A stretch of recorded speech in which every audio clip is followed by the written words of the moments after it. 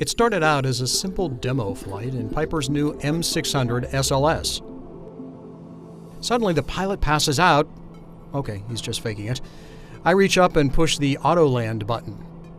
Emergency autoland activated. The emergency autoland system is controlling the aircraft and will land at the safest nearby airport. Please remain calm. Avoid touching the flight controls which may interfere with autoland. Your destination is shown on the bottom of the left and right displays. Your estimated time to landing is shown on the top of all three displays.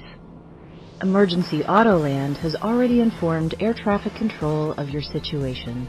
It's done more than that. So when you select that button, it is going to go through a slew of considerations as it relates to selecting that most optimal airport.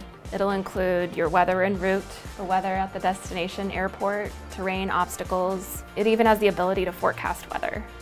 So if there's a line of storms approaching the airport and it thinks, or it's forecasting, that that line is going to be over the airport at your estimated time of arrival, it'll choose a different airport. Autoland will change the speed. Did it change speeds? What speed were we doing, and did it go It was faster about or slower? 170, and now it's doing 200. So it's hoofing back to get you to an airport quickly. Yep. So and again, as it makes this turn, if it's now within the defined parameters of speed, altitude, or course, then it will enter the holding pattern. Okay.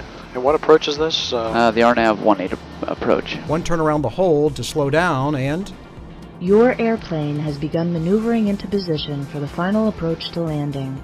The emergency autoland system is controlling all flight functions. You won't need to do anything. Ensure your seatbelt is tight. Autoland drops the gear, adds approach flaps, and Wind 090 at 10. So throttle's coming back. I've gone into the flare and decrab. kicks out the crab just before touchdown. Steers back to the center line and then stops. Wait for aircraft and propeller to stop before exiting the aircraft.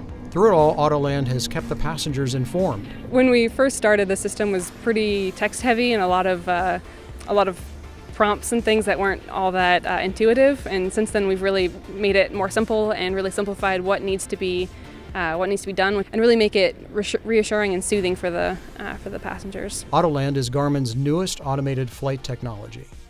Building block technologies coming into play. Each time we got a little bit closer, we did things like emergency descent mode, ESP, then we had auto throttle, for example, in the Citation 10 Plus.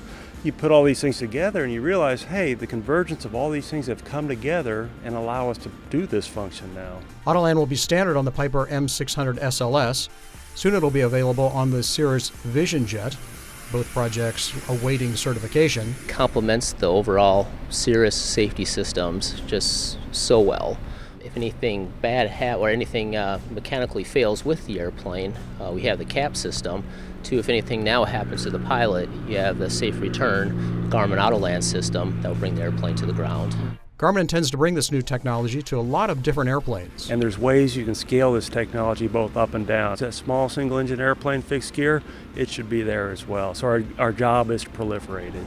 And Autoland has been more than a product for the 100 Garmin engineers, software developers, and pilots who've been working on this for the past 8 years. It's very important to us to have tools to help get our passengers and everyone home safely, but also just that responsibility as a pilot when you're flying to make sure that your cargo, which is your friends and family, get home safely. Tom Haynes, AOPA Live.